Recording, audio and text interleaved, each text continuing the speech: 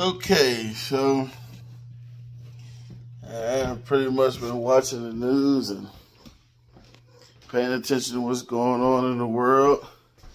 So, in light of that, I decided to expand my garden to plant more stuff. I still haven't learned and or figured out a way to preserve more vegetables, to keep them in the long run, to store them other than pickling. And from my experience, pickling is okay, but you can't pickle everything. So pickled cabbage is one of my favorites. Pickled Brussels sprouts are okay. A lot of stuff you just pickling just don't. You can't pickle everything. So I need to come up with a way to save vegetables, preserve them. And I've been looking. When I was a kid, we had a basement and it had a bunch of preserves in it. We had a sub cellar, is what we called it. It was a basement under the basement. And it always be so scary to go down there or whatever. But I'm trying to find my, hold on, let me find this over here. Okay, I found my, see, I switched these. A lot of this stuff growed and died because I had it in the house, but the air conditioner is too cold, so some of the stuff there, some of the stuff died. But I got my chop saw. I got a fence over here, and it's, I guess if I'm looking at myself, I can't show y'all the fence now, can I? There's my babies. This is Miss Sunday, and that's Lavender Pig.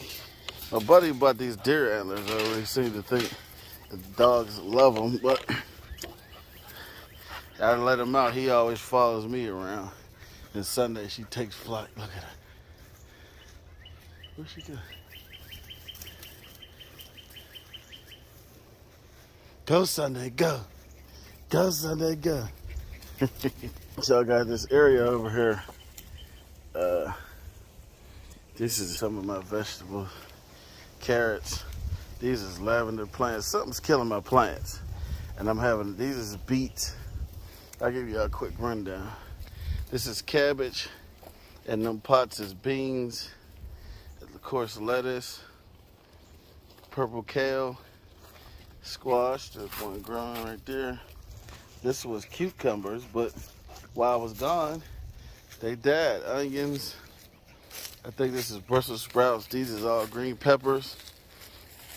Corn, that's obvious.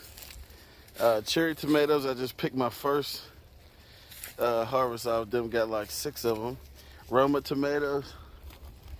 Zucchini. I had one coming out of that, but there's another one coming out. More squash, that's okra. This right here, I think is squash too. Green peppers. More onions. I don't know what's going on with them.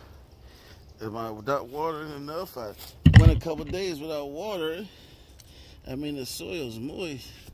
It did rain. It's going to rain again today, so. More peppers. These are all different types of peppers.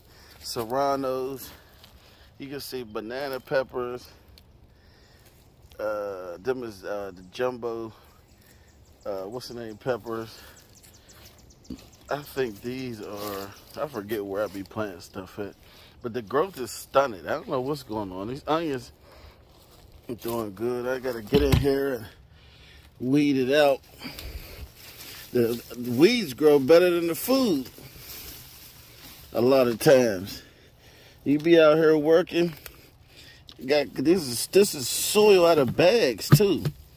And it's just coming all these weeds and stuff in it. get out of here. You don't worry about that.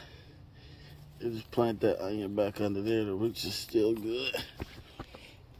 I never worry about weeds too much as long as I can. This is Brussels sprouts and cauliflower. These are potatoes. I built this potato box.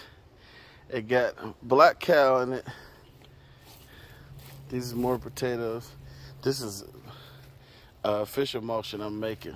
I need more dirt to put in this. When you grow potatoes, you let the leaves grow up, the stems, then you bury them in dirt.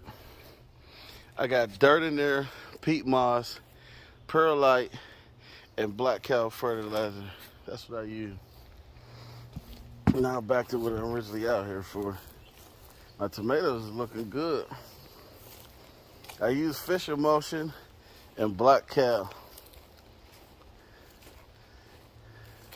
I did put Epsom salt and everything before I left. Like my lavender plants was real purple. That's a tomato plant I grew in the house right there. I got one more. I put one over here, it must have died. But this is the spot I bought the cutter because I need to cut this fence out. This wood came out the top of these boxes, so I'm gonna move that. But this space right here, I would clear it out, and I'm gonna get cause this is good compost, I'm gonna get a tiller. I'm gonna cut this tree back, and I'm gonna get some stuff growing over here. Oh, I'm gonna just came out to cut this fence back today and move these tree limbs. I'll let y'all have a look at it when I'm done. As you can see, I sweated out my shirt, but I remembered I had my chainsaw back, so part one, cut most of that tree down, cleaned it up. I didn't figure out how far I was gonna go back or how much room I needed. So that's day one.